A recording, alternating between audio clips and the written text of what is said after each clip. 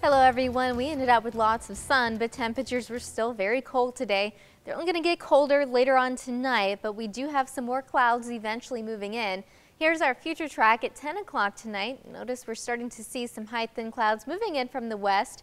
A lot more lowering and thickening going on as we go through the overnight hours. And then we see the snow showers also popping up now in western portions of Iowa. That is also headed our way, but I don't think it's going to get here until sometime midday on Monday. So by early afternoon, we will start to see the light snowfall, and that will continue through at least the early evening hours. But they're going to be pretty scattered, and we're not expecting a whole lot of snow, but minor accumulations are definitely possible, and especially in the Quad Cities and areas to the west. So how much are we looking at? Well, at this point, it looks like anywhere from 1 to 3 inches are likely, especially on those elevated and grassy surfaces.